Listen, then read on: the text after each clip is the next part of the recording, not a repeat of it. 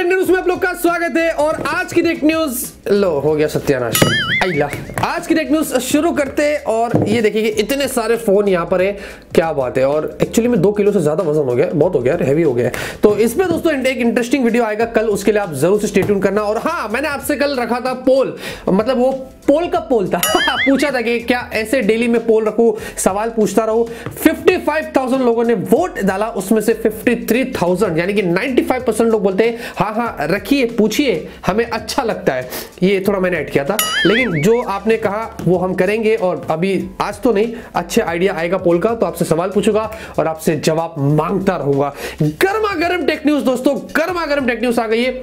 बहुत बहुत शुक्रिया, कल 25,000 से ज्यादा आपने लाइक दिया, आज भी वैसे ही करना दोस्तों। और आज तो बाल्टिया भर भर के टेक न्यूज लेके आ गया हूं। ज्यादा वेस्ट नहीं करते और फटाफट से आज की टेक न्यूज शुरू करते हैं। तो पहले खबर की बात करते हो, शुरुआत करते हैं यहां पर Huawei के लेटेस्ट किरिन 820 वाले प्रोसेसर से। जी हां, ये किरिन 810 का सक्सेसर होगा, मिड रेंज में ही होगा। इसमें 5GB मिलेगा और ये आएगा Q2 2020 से।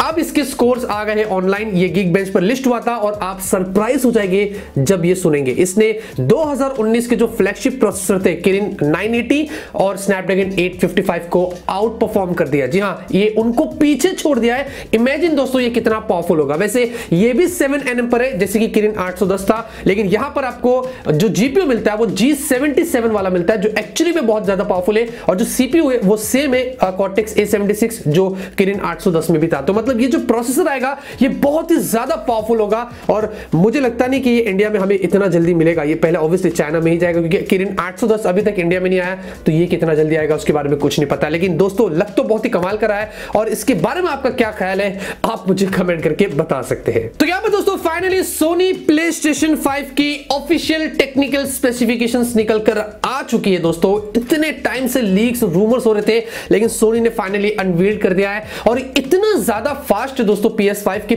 PS4 उसके सामने कुछ भी नहीं है।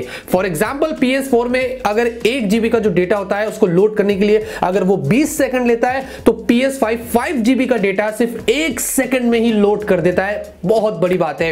इसमें वैसे AMD Ryzen जनरेशन 2 का आपको CPU मिलता है, 3.5 GHz पर है। और जो GPU है वो भी आपको AMD का मिलता है, लेकिन ये कस्टम है, 10.28 टेराफ्लॉप्स का आपको स्पीड देता है। वैसे 16GB की आपको GDDR6 वाली रैम मिलती है और आपको 825GB की SSD मिलती है। वैसे ये जो SSD बताया जा रहा है कि 5.5GB की स्पीड में आपको मिलेगा पर सेकंड, जो एक्चुअली में बहुत ज्यादा फास्ट है। वैसे इसमें आपको बताया जा रहा है कि कोई लोडिंग टाइम नहीं मिलेगा, मतलब आप गेम खेले वो डायरेक्ट शुरू हो जाएगा, कोई भी अननेसेसरीली आपको लोडिंग्स नहीं मिलेगी, जो सबसे बड़ा इसका हाईलाइटिंग फीचर है। और रे ट्रेसिंग वगैरह का फीचर होगा, 3D ऑडियो वगैरह की चीजें आपको मिलेगी। और साथ में दोस्तों बैकवर्ड कंपैटिबल है, मतलब PS4 की जो गेम्स है वो ऑब्वियसली PS5 में भी चलेंगे और PS5 की गेम्स जो आएगी वो बहुत ज्यादा पावरफुल होंगे। वैसे 4K 120Hz सपोर्ट करेगा गेम और 8K गेमिंग भी आपको यहां पर इसमें मिलेगी। तो ऑन पेपर्स बहुत ही ज्यादा पावरफुल है, लेकिन Xbox के X सीरीज से पावरफुल नहीं है। ऑन पेपर्स वो थोड़ा PS5 उससे नीचे आ जाता है। वैसे आपको क्या लगता है PS5 के बारे में, क्या आप एक्साइटेड हैं? आप मुझे कमेंट करके बता सकते हैं। तो यहां पर दोस्तों फाइनली Mi 10 की इंडिया की ऑफिशियल लॉन्च डेट निकल कर आ चुकी है। और दोस्तों इंडिया में Mi 10 31 मार्च को लॉन्च होने वाला है। और आप देखेंगे इस पोस्टर में उन्होंने यहां पर बता दिया है। वैसे ये इंडिया का पहला फोन होगा जिसमें 108 मेगापिक्सल का कैमरा होगा और साथ में इसमें 5GB होगा, ऐसा इस पोस्टर में दिखाया जा रहा है। मैंने आपको कल एक्सक्लूसिव न्यूज दिया था ना दोस्तों, क्या बोला था कि मार्च में ही Mi 10 आएगा और पहले Mi 10 आएगा और बाद में आपको Mi 10 Pro मिलेगा। तो मैं जो न्यूज आपको देता हूं ना टेक न्यूज में, जो एक्सक्लूसिव इंफॉर्मेशन देता हूं उसको पकड़ के रखना, क्योंकि हम बहुत अंदर तक घुसते हैं और सारे इंफॉर्मेशन बाहर निकल के लेके आते हैं। देखते दोस्तों इसकी क्या प्राइस होगी। मुझे नहीं लगता ये सस्ता होगा, क्योंकि अभी GST वगैरह भी बढ़ रहे हैं फोन्स के ऊपर।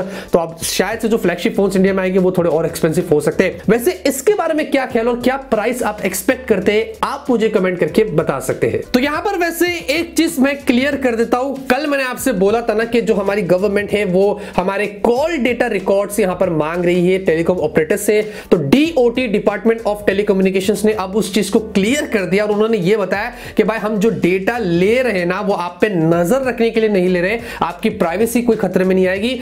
एक्चुअली में जो पुअर नेटवर्क क्वालिटी क्वालिटी है उसको इंप्रूव करने के लिए, कॉल ड्रॉप्स जो होता है, जो कॉलिंग में इश्यूज होती है, उसको मॉनिटर करने के लिए हमें लोगों के डेटा चाहिए, इसीलिए हम वो ले रहे हैं। हम ऐसे कोई प्राइवेसी किसी का ब्रेक नहीं करने वाले हैं। तो फाइनली ये चीज क्लियर हो गई है कि उन्होंने बताया कि भाई कोई प्राइवेसी वाला लफड़ा नहीं है, उस वजह से नहीं मांग रहे, हमें कुछ और करना है, उसमें इंप्रूवमेंट्स करना है, इसलिए हम डेटा मांग रहे हैं। जी हाँ, क्योंकि कल टेक्नोस में तो मैंने आपको बता दिया और दूसरी जगह पर भी मैंने जब चेकआउट किया और ब्लॉग्स पर, ट्विटर पर, तो काफी हल्ला बोल गया था क्योंकि लोग बोल रहे थे कि यार ये तो हमारी प्राइवेसी में खतरा हो रहा है, ऐसा नहीं होना चाहिए। तो फाइनली उन्होंने ये चीज क्लियर कर दिया। तो ठीक है ना, आप टेंशन नहीं लेना है। अब उन्होंने बोला ऐसा तो अच्छी बात है, बाकी तो उसके बारे में मुझे और कुछ नहीं पता है। तो यहाँ पर दोस्तों Redmi की तरफ से यहाँ पर एक बहुत ही बड़ी खबर आ रही है और 24 मार्च को Redmi K30 Pro जो वो लॉन्च होने वाला है, चाइना में सबसे पहले जाएगा, उसके बाद हमें इंडिया में किसी भी रूप में जो देखने को मिल सकता है।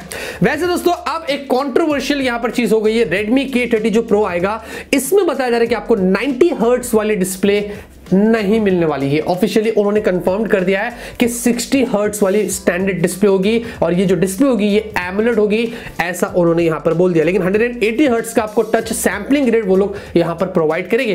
तो आई डोंट थिंक सो, मुझे लगता है देना चाहिए क्योंकि फ्लैगशिप फोन है, एमोलेड तो मिलता ही है और 90 हर्ट्ज दे देते तो मुझे नहीं लगता कि कोई बड़ा इशू होता था, लेकिन ऐसा Redmi K30 Pro में होगा। और साथ में जो पॉपअप कैमरा है उसमें अलग अलग कलर की आपको ब्रीथिंग नोटिफिकेशन लाइट मिलेगी, तो वो भी यहां पर सामने निकल कर आ चुका है। बाकी देखते दोस्तों क्या प्राइस होती है और ये 60 हर्ट्ज एमोलेड डिस्प्ले के बारे में आपका क्या ख्याल है, आप मुझे कमेंट करके बता सकते हैं। वैसे यहां पर दोस्तों एक कमाल की डील आप लोगों के लिए मैंने लेके आया हूं, जहां पर फ्लिपकार्ट पर ब्लैक शार्क 2, ये एक बहुत ही पावरफुल गेमिंग फोन है जिसमें स्नैपड्रैगन 855 वाला प्रोसेसर है, आपको एमोलेड डिस्प्ले मिलती है। ओवरऑल दोस्तों ये फोन काफी बढ़िया है, कैमरा भी अच्छा और डिजाइन भी काफी कमाल की है। वैसे तो नॉर्मली 30,000 पर मिल रहा था फ्लिपकार्ट पर, लेकिन अभी 10,000 रुपए का डिस्काउंट मिल रहा है, अब सिर्फ 20,000 रुपए में मिलेगा, सिर्फ 20,000 में। मैं आपको डिस्क्रिप्शन कमेंट में लिंक दे दूंगा, वहां से जाके ट्राई कर लेना। अगर मिलता है तो आप ले लेना, पता नहीं इसकी प्राइस कभी भी बढ़ सकती है, तो अगर मिलता है तो चले जाना और मजे करना। तो यहां पर दोस्तों Realme की तरफ से बहुत ही इंटरेस्टिंग खबर आ रही है और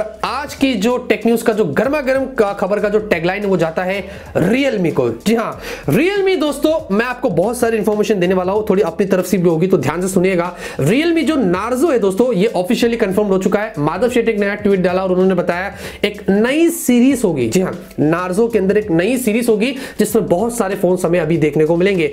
दूसरी बात ये दोस्तों कि इसमें अलग अलग नाम के फोन आएंगे, अलग अलग प्राइस सेगमेंट में।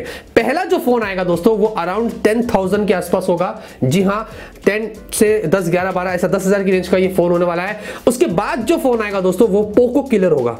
जी हाँ, ये मैं अपनी सोच से बता रहा हूं। वो फोन जो आएगा वो पोको X2 या ऐसे किसी फोन से कंपीट करेगा जो बहुत ही ज्यादा पावरफुल होगा। ये जो नार्जो है दोस्तों, उन्होंने ऐसा बताया कि इसमें बहुत ही मैक्स परफॉर्मेंस वाले हम फोन्स को लॉन्च करेंगे, मतलब बहुत ही पावरफुल प्रोसेसर होगा और यंग जनरेशन जो है, जो जनरेशन Z करके वो लोग बता रहे हैं, ये उनको टारगेट करेगा, जो ऑब्वियसली गेम खेलना पसंद करते हैं, जो जवान लोग हैं, ये स्पेशली उनको टारगेट करेगा, ऐसा उन्होंने यहां पर बताया। तो ये जो सीरीज होगी ये बहुत ही पावरफुल होने वाली है, स्पेशली यंग लोगों को टारगेट कर रहे हैं, ऐसी चीजें यहां पर पता चल रही है। वैसे नार्जो के बारे में आपका क्या ख्याल है दोस्तों? अभी तक इसका मतलब तो पता नहीं चला, लेकिन जो भी आप मुझे कमेंट करके बता सकते हैं। क्या आपको पता है कि दोस्तों ट्विटर, इसका जो नाम है ना ट्विटर, ये बाद में डिसाइड हुआ था। पहले जो दो नाम डिसाइड हुए थे ना वो बहुत अजीब थे। एक था फ्रेंड स्टॉकर, व्हाट, और दूसरा था वाइब्रेट, व्हाट। तो आज की न्यूज़ में कहते उम्मीद करता आपको आज की न्यूज़ पसंद आएगी। अगर आपको पसंद आया तो जरूर इस वीडियो को लाइक करिए, नीचे वाला वीडियो अगर पसंद आता तो जाके देख लेना, नहीं है तो सब्सक्राइब भी कर लेना। मिलते हैं आपसे अगले वीडियो में एक नए वीडियो के साथ। Till then have a great day and always keep smiling.